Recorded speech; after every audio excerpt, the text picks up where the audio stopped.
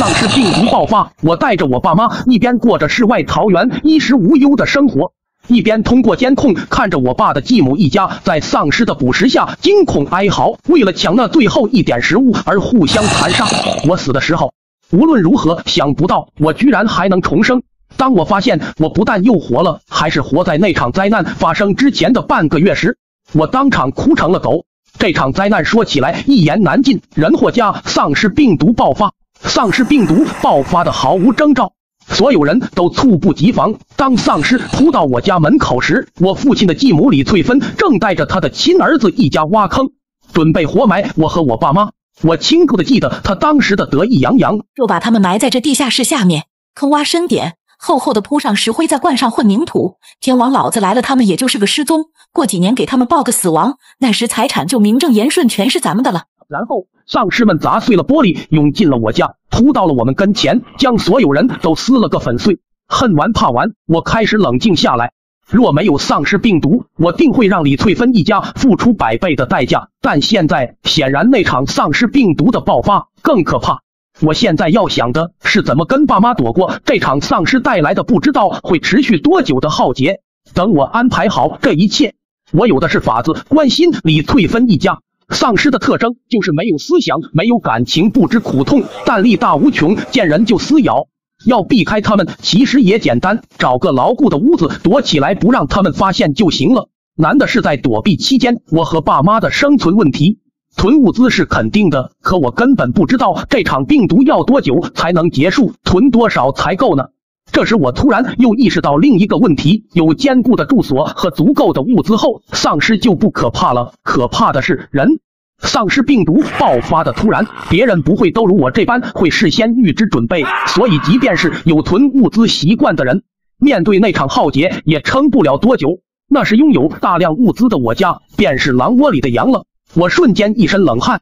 对于藏身之所，我想了很久，却发现不管是别墅还是顶楼都不行，只要被人发现我家有物资，城堡都会被人攻破。即使房屋再坚固，挡得了没思维的丧尸，却挡不住为了生存而红了眼的人。怎么办？我急得团团转，目光却落在了桌上的一份文件上。我愣了一愣，冲过去拿起了那份文件。我爸刚跟市里签了合同，要把东郊的青阳山打造成旅游区。签合同前，我曾和我爸去过，只不过我爸去是考察，我去是玩儿。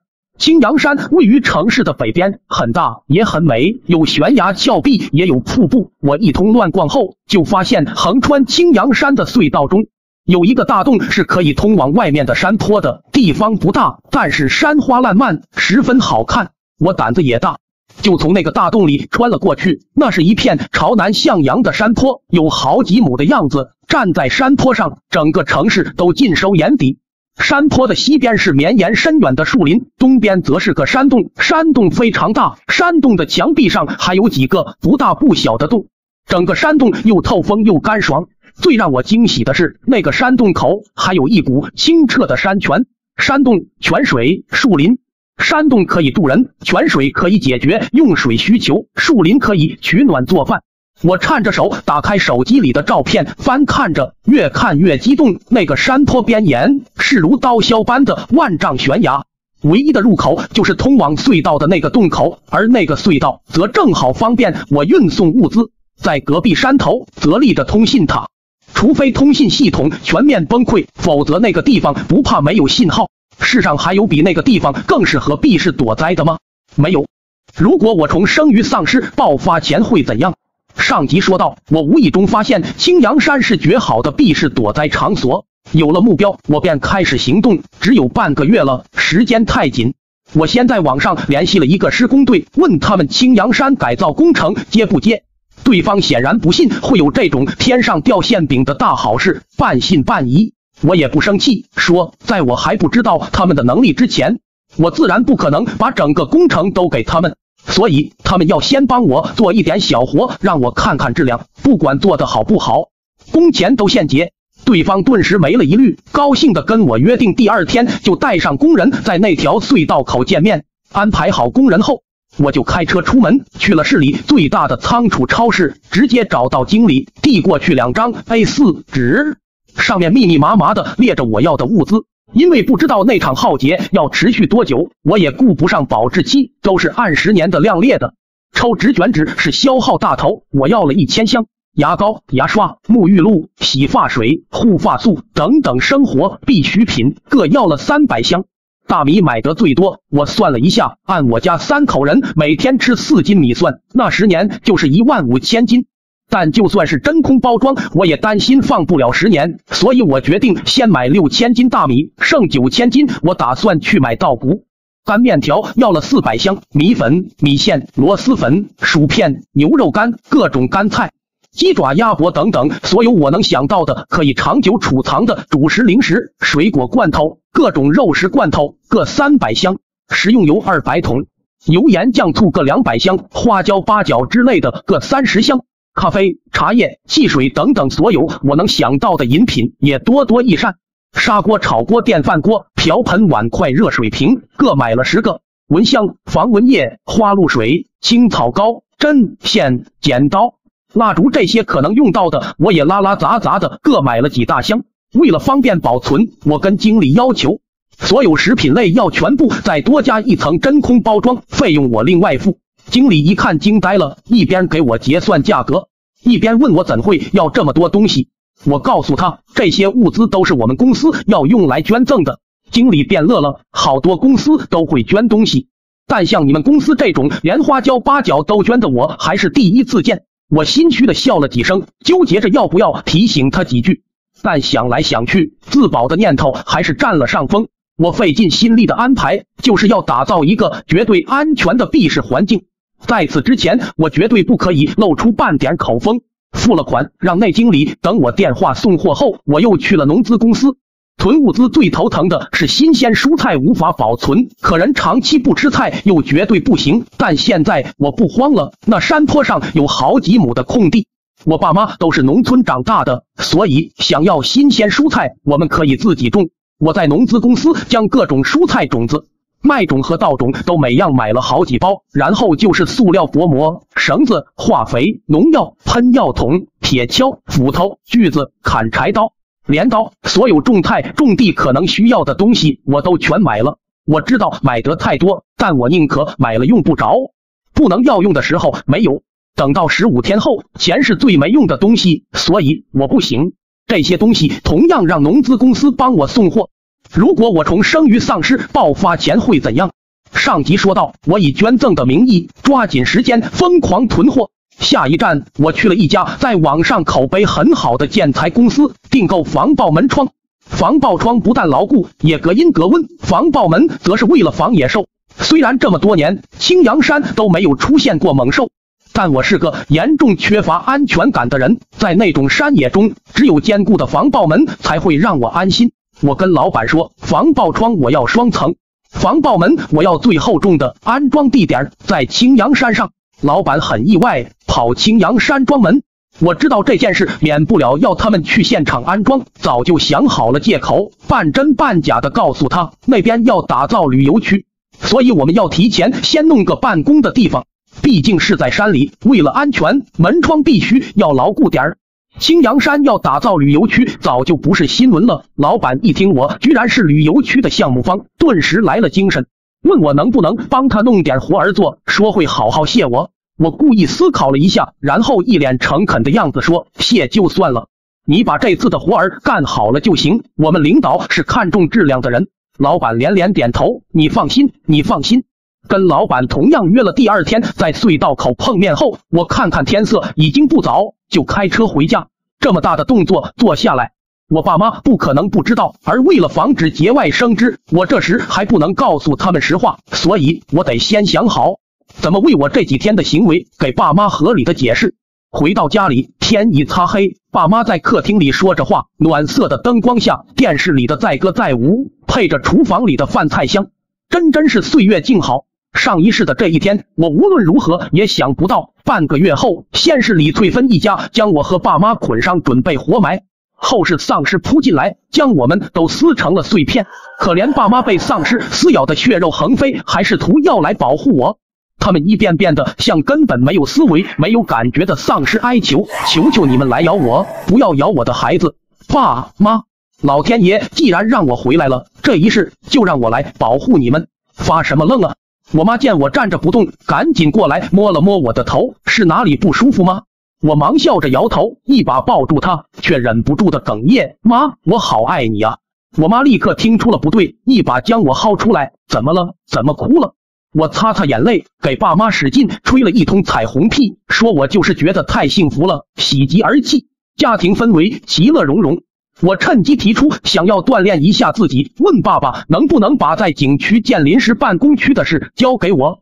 爸爸早就想让我锻炼了，奈何我懒，我妈又舍不得我吃苦，所以一直没得逞。现在我自投罗网。老爸笑得见牙不见眼，连连点头。连我要求在这个临时办公区建成之前，他不得过问，更不得去现场的条件，都一口答应。我大大的松了一口气，如此，我接下来的所有行为就合理了。全球即将爆发丧尸病毒，只有重生的你知道。接上集。吃过饭，我躺在床上边刷手机，边想着还有什么要买。网上突然弹窗出了一条新闻，邻国有个女子被一个行为诡异的人啃去了半张脸。评论里纷纷打出：这女的肯定是骗了他钱，人家报复来了，爱而不得，所以毁了他。是不是喝多了，出现幻觉了吧？我惊恐地看着那个视频，那个身体扭曲的人扑啃女子的动作，不就是丧尸吗？我突然想到，上一世撕咬我们的那大批的丧尸，不可能是凭空出现的，而丧尸是靠人咬人传染，所以其实丧尸早就有了，只是还没传到我们跟前罢了。我瞬间一身冷汗，我实在是太愚蠢了。在丧尸撕碎我们的前一周，李翠芬一家就来了，他们在饭菜中加入安眠药，在我和爸妈都睡着后将我们捆上。等我们醒来后，就逼我爸交出保险箱的密码。我爸面对继母一家的原形毕露，先是伤心愤怒，后是虚与委蛇的拖时间。这个时间段内，我家一直都大门紧闭，李翠芬一家也没出门，所以丧尸必定是在那个时间段内爆发的。如果我傻傻的按照我见到丧尸的时间来算，那么越想越惊，本就紧迫的时间又缩短了近一半，我急得冷汗直冒。第二天一大早，我就开车去了隧道口。工程队和建材老板都到了，我带着他们直奔那个山洞。我的要求就是坚固，至于怎么装，我让他们自己沟通。山洞特别大，我估算了一下物资存放区和生活区所需要的空间后，然后用砂石把地面垫平，铺混凝土肯定来不及，改成铺红砖，再把生活区用轻钢夹心板搭建出房间和厨卫厅来。这工程不大，但也需要时间。我一咬牙，给出了3天时间，3天内必须完成。我知道景区改造可是大蛋糕，但凡能给他们分一个边角，也够他们赚一笔。所以他们肯定绘图表现，想尽办法也要把活完成。跟他们交代完后，我就直奔乡下，找到稻谷交易市场买了1万斤稻谷，并要求老板帮我按20斤一袋全部真空包装。老板大概也是第一次遇到要求给稻谷打真空包的，一脸不解。我也没空跟他解释，反正钱给的足足的，不信他不赚。又赶去卖野外生存物资的店，买了2台高倍数的望远镜、10台收音机、10箱电池、太阳能发电板、100个太阳能充电灯、燃气灶、罐装煤气、烤火炉、净水装置等等。为了以防万一，又买了弩箭、弓箭、斧子、几把小刀。先不管保质期，又买了几十箱常用药品、抗生素、纱布、绷带等等。买，还缺啥？还缺啥？我边买边想，边想边买。我从未想过有一天我会为了买而累到吐血。丧尸病毒爆发，我和爸妈一边过着世外桃源的生活，看着李翠芬一家在丧尸的捕食下惊恐哀嚎。接上集，工程队老板给我安装太阳能发电板，他指着不远处的瀑布说，可以帮我安装个瀑布发电机。我大喜，兄弟，你真是个人才。货架当天安装完毕，稻谷进场，仓储超市送货。因为有电，我又在电力承受范围内买了5个冰柜、5个大冰箱，里面放满了鸡鸭鱼肉、水饺、汤圆。我甚至还买了几十只鸡仔，绑架了1只流浪狗和1只流浪猫。倒计时2天，我决定明天就把爸妈带来这里。但我万万没有想到，就在这天傍晚，李翠芬和李壮到了我家。李翠芬其实是我爸的姨妈。奶奶去世后，她被亲戚们撮合，和爷爷结了婚。我爸是收养的，李翠芬对我爸很不好，好吃好喝的都紧着他儿子。我爸长大后，他一直拿我爸当提款机，在他眼里，我家的钱理所应当是他儿子的。我爸顾念亲情，对李翠芬一忍再忍。后来我妈告诉我，我爸之所以不跟李翠芬撕破脸，是因为李翠芬长得跟奶奶很像，可怜的爸只是想在她身上找母亲的影子罢了。但我们一家的忍让，换来的是李翠芬得寸进尺。她一进门就说她儿子要再婚，让我爸把家里这套别墅过户给他，1辆车加100万现金。他振振有词道：反正你家的钱以后都是给阿壮的，现在他要结婚，你把这些给他不是应该的吗？我妈气笑了，我家的钱凭什么以后都给他？李翠芬冷冷扫了我妈一眼，就凭你们是外人，阿壮才是这家的骨血。我妈气得撸袖管，没见过这么厚颜无耻的人。我赶紧把我妈拉到一边，我看着坐在客厅里的这一家人，脑子里在飞速转动。上一世他们被拒绝后，一反常态的没撒泼，我们想不到他们竟会胆大包天到要杀人，所以才没防备，着了他们的道。这一世，即便我已知道他们的阴谋，没有证据让父母信我，可凭我一个人，我敌不过他们2个。他们不撒泼，我又找不到撵他们出去的理由，得智取。丧尸病毒爆发迫在眉睫。上集说到李翠芬一家狮子大开口，找理由要吞我家财产。我笑着说：阿壮叔叔结婚是大事，帮他是应该的。李翠芬愣了，爸妈不解地看着我，我悄悄对他们使了个眼色，又对李翠芬说道：只是房子过户要等2天，明天我们去银行把贷款还清才能过户。啥？这房子还有贷款？嗨，生意人吗？哪个不是把钱留着钱生钱？银行的钱不贷白不贷。李翠芬一家将信将疑，我已经起身。走，今天家里没啥菜，咱们出去吃大餐。李翠芬还没说话，李壮先跳了起来。早说啊，我要吃帝王蟹。晚饭在市里最豪华的餐厅，帝王蟹大龙虾。李翠芬一家眉开眼笑。姨奶叔叔来的突然，家里空房间没打扫，住5星级酒店吧。李壮乐坏了。好，那酒店住的特舒服。等把这家人送进酒店，我长长吐了一口气。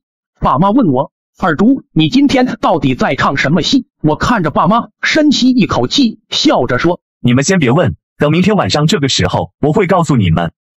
回到家，我打开手机，看到李壮在朋友圈发了9宫格照片，全是今晚的大餐和那豪华酒店。累了，随便找了个地方凑合一晚吧。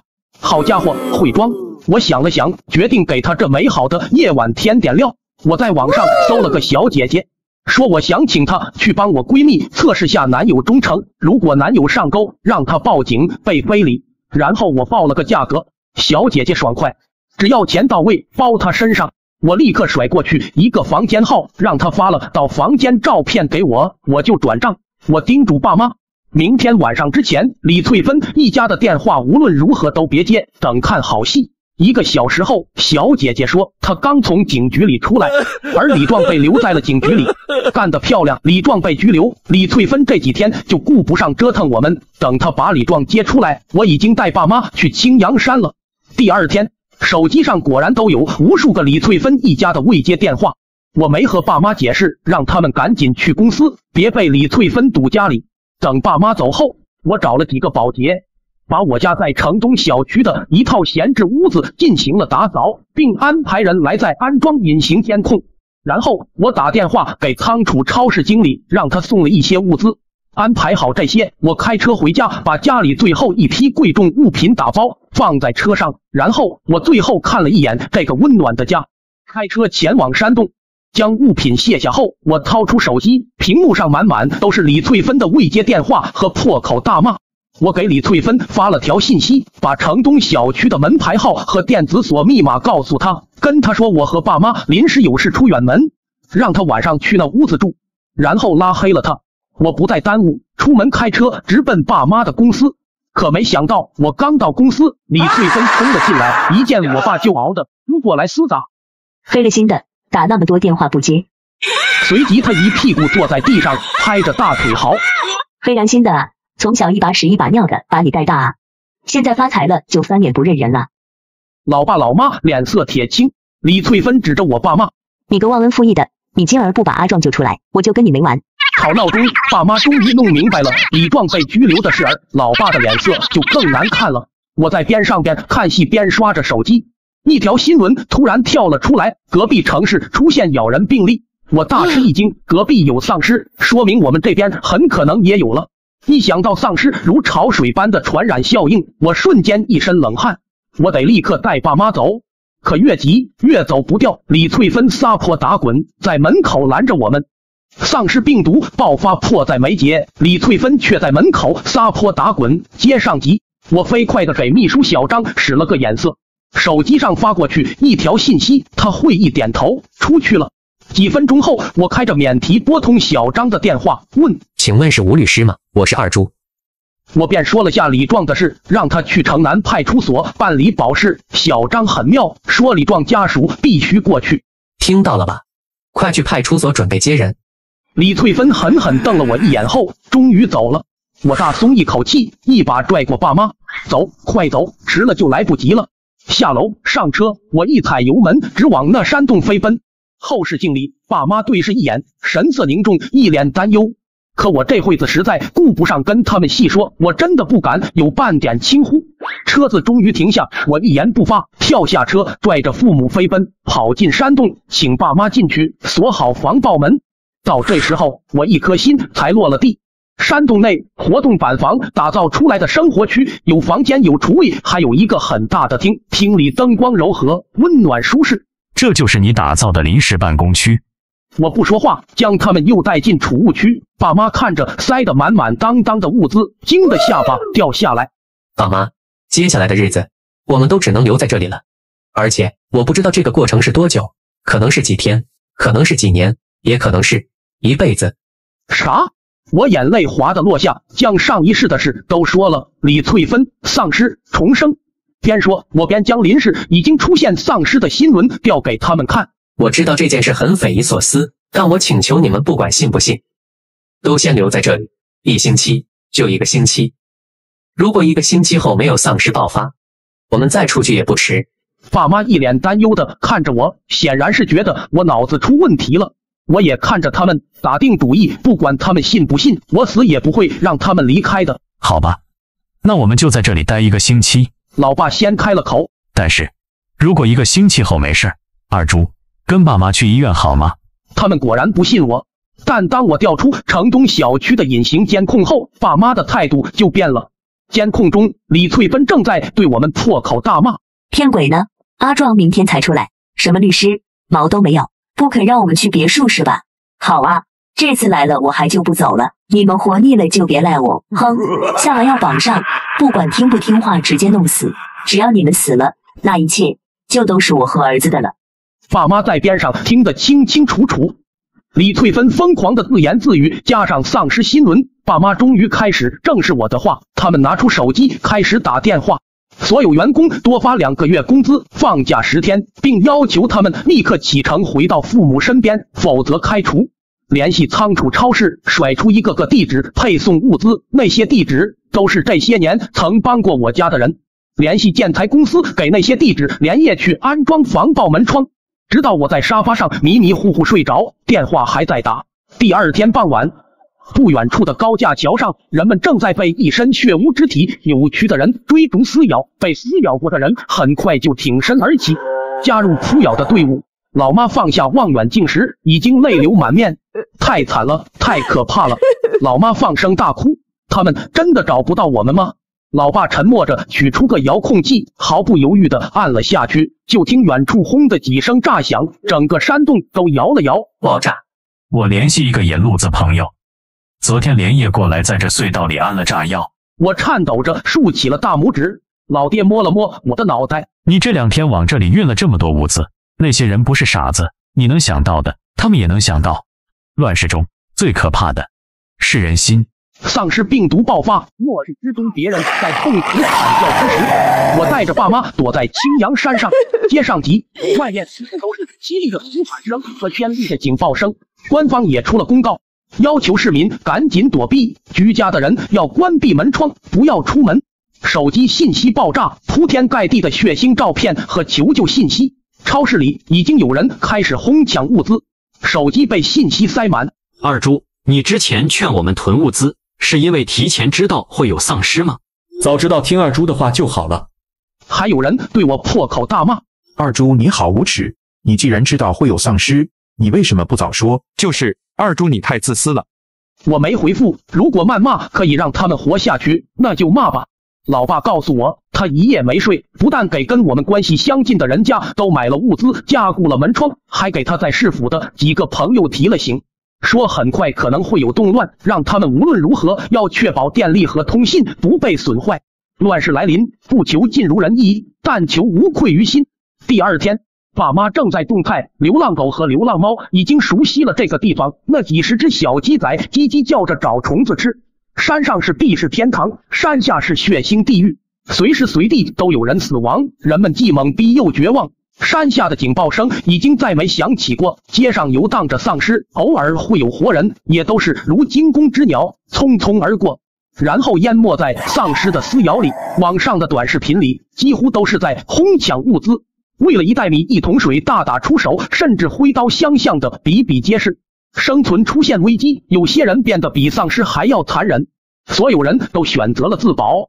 值得欣慰的是，电力和通信都还勉强运行着，应该是市府的人采取了老爸的建议。末世的第13天，街上的丧尸越来越多，超市里的物资已经被抢空了。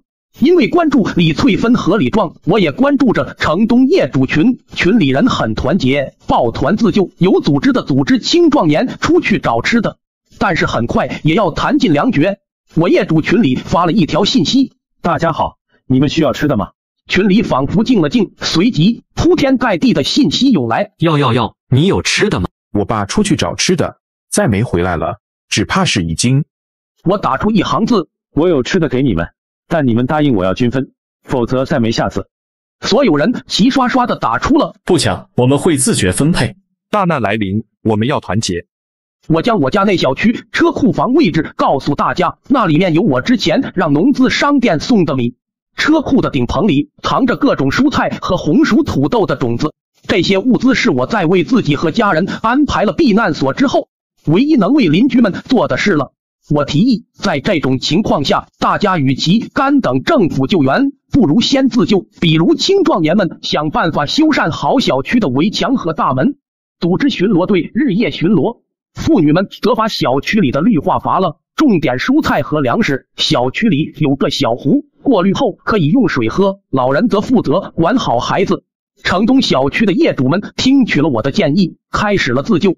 业主们心空前团结，他们将米熬成粥，老人孩子每天3顿，其他人每天2顿，排队去领。为了不被外面的人发现他们有吃的，这一切都在地下室进行。有这些米，相信他们能挺到蔬菜和红薯成熟的时候。全球爆发丧尸病毒，有人变得比丧尸还要残忍，也有人抱团自救。接上集，末世第20天，老爸在岸边钓鱼，老妈围着小鸡，如果不朝山下看，简直是人间最美时节。我点开监控，就见李翠芬和李壮提着菜刀出去了。这2天，饥饿逼得他们冒险出门找食物。这2人再次刷新了我对无耻这2个字的认知。李翠芬心狠手辣，她和李壮互相配合，砸开别人家的门，有人就杀人硬抢，没人那就太好了，他把能搜刮的全搜刮走。这2天，居然被他们搜罗到了不少吃的。我虽然不想让他们好死，但他们居然开始为了吃的而杀人，这让我不能容忍，得做点什么。我在城东业主群拜托业主们替我做一件事，就是把我家的门给封死，让里面的人出不来。几个青壮年当下毫不犹豫，带着武器和工具直奔我家。李翠芬和李壮以为是抢劫，躲在门后大气不敢喘。而后群里发出一张照片，那门被人用铁棍和石头死死抵住。我狠狠点了个赞，他们只好尽可能的少吃少喝。这些天下来，食物明显已经不足。李翠芬已经1天只吃1顿，李壮却还是每顿都吃1大碗，自私的像个智障。在李翠芬要吃他1天中唯一的1顿饭时，李壮一把夺过他的碗，毫不犹豫的倒进自己的碗里，嘴里骂着：“老不死的，你反正快死了，这饭就不给你吃了，浪费。”李翠芬诧异的看着她最疼爱的儿子，半晌才回过神来。阿壮，你说什么？李壮大口的吃着，头也不抬。我说你老了，反正活不了2年了，我还年轻，这些饭不如给我吃。李翠芬抬起手，哆哆嗦嗦的指着李壮，嚎啕大哭，边哭边骂，想着上一世他的阴毒，眼前这一幕看得我快意连连。但随即我想起了一件事，就在上一世我们被活埋之前，李翠芬曾得意的看着我爸问了一句：你真以为我不敢嘎你？你知道你妈妈是怎么挂的？难道说我亲奶奶的死另有原因？想到这里，我毫不犹豫的向李壮发出视频请求。监控中，李壮蹦了起来：老不死的你 TM， 别哭了，冤种给我发视频了。见李壮张嘴就骂，却被李翠芬一把拉住，向我爸叫道：你们有吃的吗？有啊，我笑眯眯接过话，并将摄像头对向冰箱满满的饮料和食物。你们居然有这么多吃的，快来接我们过去。不急，我清了清嗓子，问李翠芬：我想知道我亲奶奶是怎么死的。这话一出来，不但李翠芬大吃一惊，父母也震惊的看向我。你胡说什么？李翠芬叫道：你好好想想，要不要回答我的问题？面对我这大批的物资，李壮尖叫：你们在哪儿？怎么会有这么多吃的？我不说话，李壮居然狠狠一巴掌抽在了李翠芬脸上。老不死的，你还不快说，你想要饿死我啊？李翠芬嚎啕大哭，李壮扑过去拳打脚踢。你是真想看着我饿死啊？李翠芬终于说了，是他在我亲奶奶的饭菜里放了老鼠药，原因很简单，我爷爷有木匠手艺，能赚到钱，对我奶奶又好，而她嫁的男人又懒又家暴，所以她嫉妒。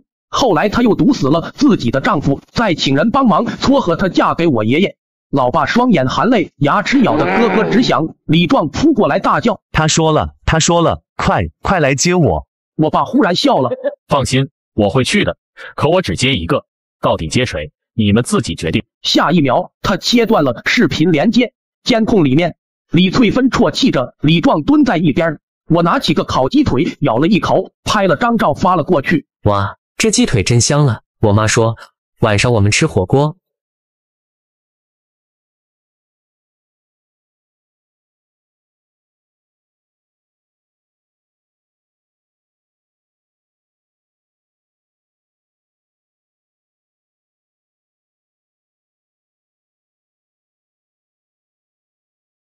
不要看了，老爸捂住了我的眼睛，退掉了监控画面。别脏了眼睛。我反手抱住老爸，轻轻拍着他的背。别难过，咱给奶奶报仇了。我妈也伸手环住了我们。恶有恶报，都过去了，现在我们一家人能好好的在一起，比啥都强。对，比啥都强。李壮果然最狠，为了活命，人性算什么？我看了下手机，满满的都是李壮发来的信息，有欣喜若狂让我们去接他的，有久等不到回应对我们破口大骂的，还有低声下气哀求的。我将他的账号拉黑。时间过得飞快，转眼已是夏天，山洞中冬暖夏凉，很是舒服。老妈感叹：这里真是个好地方啊。老爸点头。如今一家人天天在一起，侍弄着蔬菜瓜果，颇有不知山外岁月的惬意。我打开城东小区的监控，发现李壮居然还活着，这让我大吃一惊。没有食物，他怎么可能？但随即我就扔开了手机，抱头尖叫。客厅的地上，李翠芬已剩白骨。半个月后，李壮死于半个月后。当我确定他死了后，我拜托城东业主们帮我进屋清理掉了他们的尸身。业主们正愁无法报答我，还帮我将屋子里进行了清洗。夏去冬来，冬去春又来，转眼间我和爸妈在山上已经住了2年。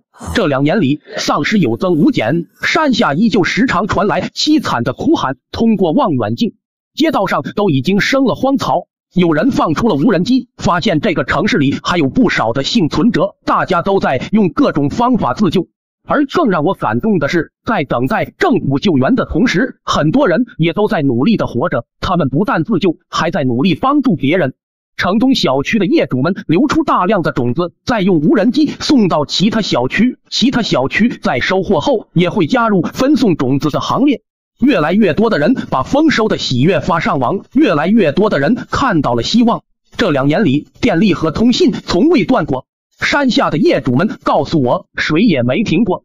这说明政府依然在，他们还在努力的稳定的城市的运转。通过网络，大家知道我们的政府一直都在，我们的军队正战斗在最艰险的地方。